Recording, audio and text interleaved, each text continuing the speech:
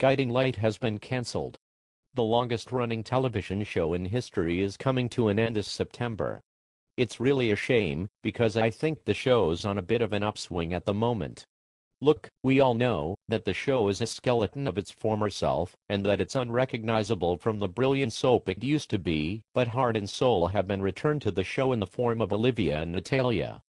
While Luke and Noah are getting kidnapped and marrying Iraqi women, Olivia and Natalia are falling in love in what I think is one of the most beautiful storylines I've seen on a soap in years.